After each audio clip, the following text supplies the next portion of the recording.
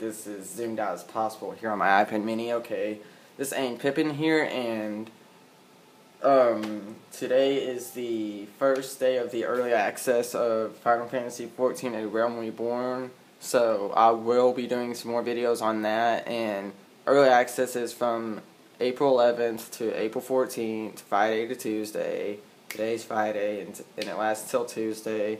Everything from the beta you had will carry over into the early access, and everything you do in the early access will carry on until the full game, so you won't lose anything. Even when you get the full game, you won't ever have to start over again, unless if you want to create another character or whatever. And so this was a I just found out about this. I was looking around on YouTube on my iPad mini, and if you go to settings and then go to system here at the bottom, then you check where it says, make sure that that box is checked where it says enable HDMI device link, and then I believe whatever controller you use on your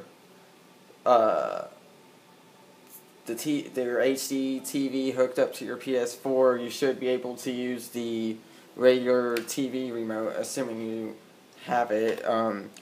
See, I can still use the PS3 remote, and then here I am now able to use my regular TV remote, and my TV is,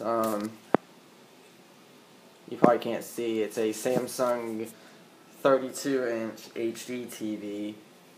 So yeah, it's just a quick tip if you want to use your HDTV remote in place of your PlayStation 4 remote, or if you want to use it with it or whatever. And my Google TV remote doesn't work with it.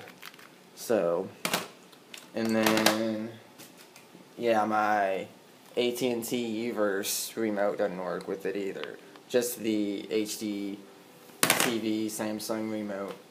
This one right here. I don't know if you can tell, it's a Samsung, it's kind of dark. But anyways, this ain't Pippin. Please comment, rate, subscribe. Go to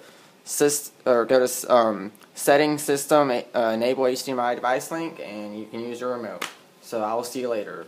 And